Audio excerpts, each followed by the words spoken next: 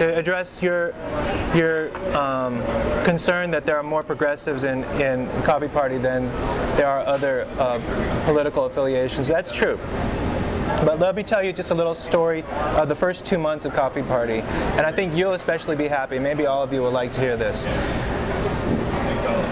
I think that the Tea Party's tactics were especially offensive to people with values of inclusion and tolerance and cooperation, the kind of values that progressives hold dear. And so many progressives did come to the Coffee Party when that Facebook water hose turned on, and our computers were just, pouring forth with, we couldn't go to sleep,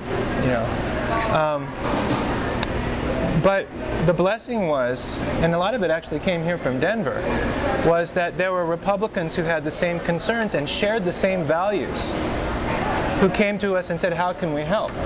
If we had some sort of political litmus test that excluded people, then we would have missed out on all of that collaboration from many libertarians and independents as well, have really enriched our philosophy. So then we had to deal with an inherent contradiction. We named ourselves Coffee Party, which is an alternative to tea, and the media, which is always looking for two professional wrestlers to put in the ring, or ultimate fighters, kept inviting us to debates. If Annabelle was on, we could usually control the messaging enough so that we didn't engage in that level of polarization. But we had people all over the United States, and you had a situation where Fox was like, we want you to come and be like a Coffee Party representative in the middle of a Tea Party, political. CNN, okay. February and March were periods of a tremendous growth, and part of the growth was because we were playing into the game that was already being played of political polarization. Oh, now the Coffee Party has risen to be the opposite of Tea Party, and it was interesting to the media, and it was interesting to the public, and our membership grew really fast. And just like those politicians, who are always, especially on the right, they're trying to find something really outrageous to say because they're addicted to attention, we began to be addicted to the attention.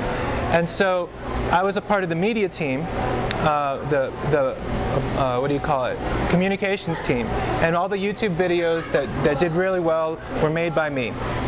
And we would have a team of people decide what would go in those videos, and that same team would try to give talking points to the different chapters around the United States.